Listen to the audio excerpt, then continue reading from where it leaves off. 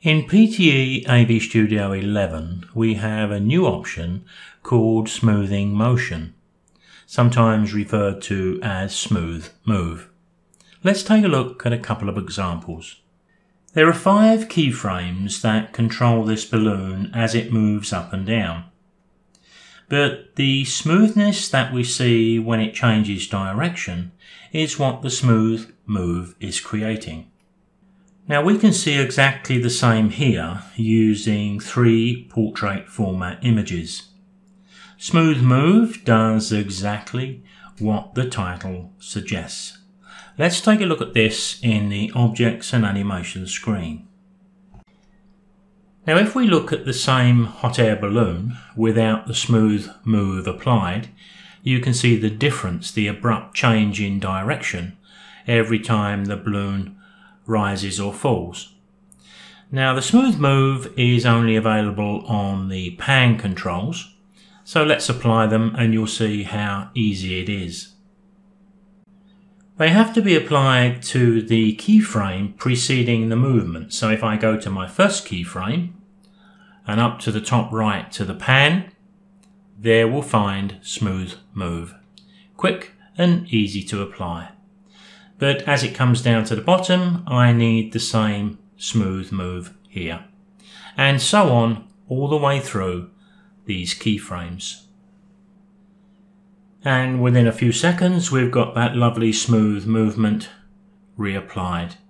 It's pretty quick and easy, but something I think that's going to be well worth the effort. Now, as you can see by my title on screen, we can now export slides to images. But we can include transparent parts of the slide and even slides that are part way through a transition. Let's take a look. So with this project open on screen, I have stopped the animation of what you can see in the mini player. It's about to do, or part way through, a 180-degree turn. So if we wanted to save that just as it is, we need to go to our Publish option, top left. There's the command we need. Now the important thing we need here is this little box here that says I want the current position.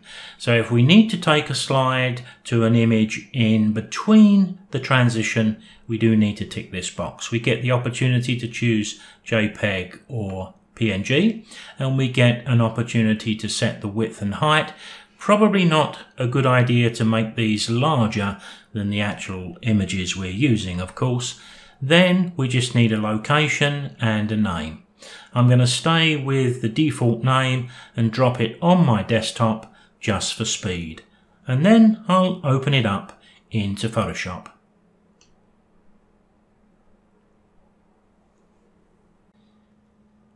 And there we have the result. Let's go back to that project in the slide list.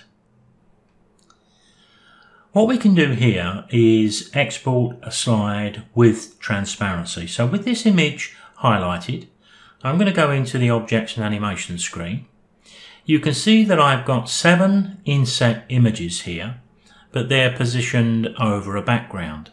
There's the background, I've called it Broken Blue. So with that highlighted on the bottom right corner, I'm going to delete it. So let's save the rest of these images with a transparent background. I'll close the Objects and Animation screen. We don't see anything here, but they're there all right. Let's go to the Publish option. Export slides to images once again. We don't need the current position now. We want selected slides because that's exactly what we're choosing.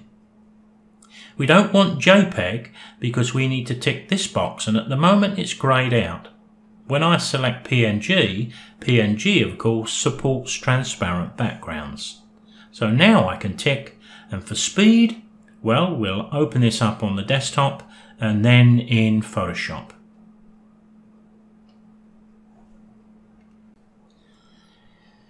There you can see the image I have open, and we can clearly see the transparent background, and you can also see I've made a selection of the image at the top left, because if I had a need to cut it with Ctrl X and then paste it into a different position, I can do so.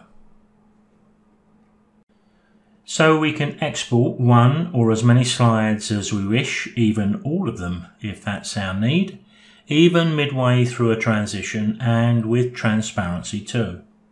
But here's a tip.